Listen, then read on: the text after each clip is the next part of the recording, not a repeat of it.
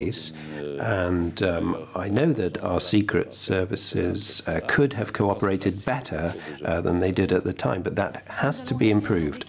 We're going to stick with border issues, but are moving to different borders now. I have a question from Catalonia. It was a question about Catalonia, in fact, from Victor, who is asking if the Commission will recognize a result of a referendum on the 1st of October. I was expecting this. The Commission's does not involve itself in internal domestic debate. These are acceptable democratic debates, of course. The Prodi and Barroso commissions and my own commission have always said that we were going to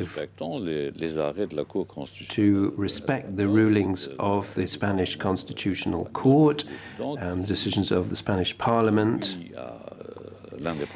If there were to be a yes vote in favor of Catalan independence, then we will respect that opinion, but Catalonia will not be able to become an EU member state on the day after such a vote. It will have to follow the same accession procedures as those member states did who joined in 2004. And the same for Scotland, if the same situation should occur. They're subject to the same rules then? Yes, and if the north of Luxembourg were to secede from the south, the rules would apply to that too. And you're not worried about a